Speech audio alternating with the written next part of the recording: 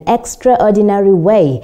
The men in Nandolia village, Kanduyi, Bungoma County, marked this day by offering a helping hand to a woman who was in dire need of money to offset her medical bills. The walk of relief and the joy of having a healing wound spoke out loud at the Webuye Hospital after Evelyn Nekesa was finally discharged and relieved of the cold nights that she spent outside the hospital for 7 days due to an unpaid bills that was cleared today by a group of men in Bungoma County.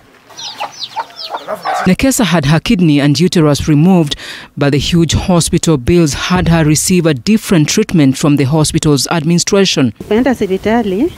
Watu walinidumia nilikuwa tu nilienda peke yangu.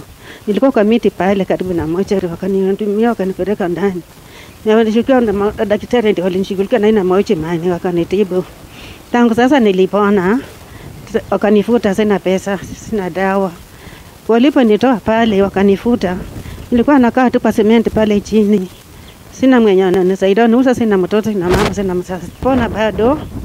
Na mviko walitoa mara ya kwanza.